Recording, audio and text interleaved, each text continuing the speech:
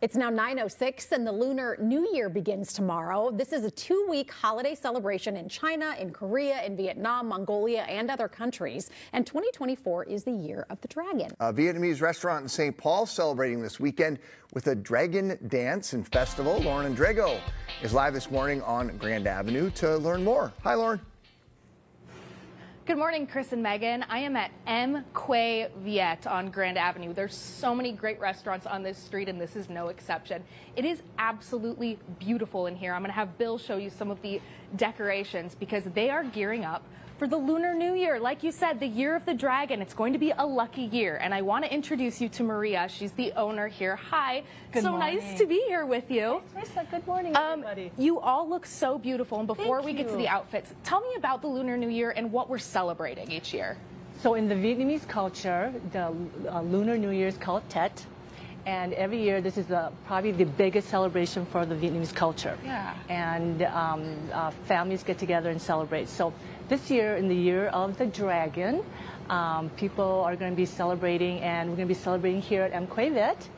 And this Saturday, please come and join us at 2 o'clock.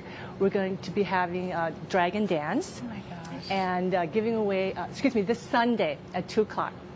And we're going to be giving away red envelopes and sticky rice, and there'll be dragon dances and drummings and food to eat, so please join us. What does the red envelope signify? I've seen envelopes around the Lunar New Year before, and I'm not exactly sure what they mean. The red envelope symbolizes luck, and so it's a tradition where generally the elders give it to the younger generation, and inside is money, and it's lucky money. Ooh. And people save it to spend that money on something that's very special. So it's lucky.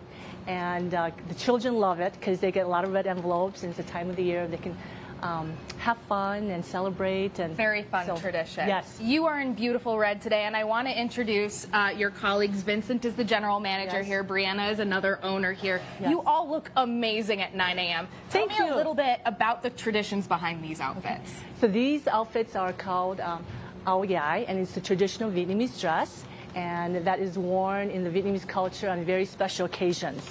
And so the Lunar New Year, Tet, is very probably the biggest celebration in the culture. Yeah. And so we wear these dresses, and it's you want the dresses to be bright, and it celebrates lucky. And so like Brianna's dress is very bright. The top is a dress, the bottom is a pants. Oh, yeah. Brianna. And Vincent has one with the dragon on it to represent the year of the dragon. It's gorgeous. And then mine is red because red is very lucky to wear on the day of the New Year.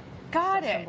Okay, and we see a lot of the color red around during the Lunar New Year. Can you tell me a little bit more about the dragon? There's 12 different symbols, different animals, but the dragon's a lucky one, right? Yes, yes.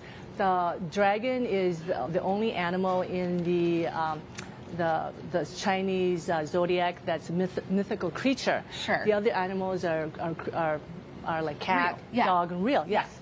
And so the year of the dragon, whatever the year is, traditionally people think that's going to be my lucky year, but it's actually the reverse. Oh. So like this year's year of the dragon, so the people that are born in that year, it's actually bad luck for them. Uh-oh. But there's ways where you can ward off that bad luck. Oh, okay, that's good. And one of the ways is to wear red undergarments.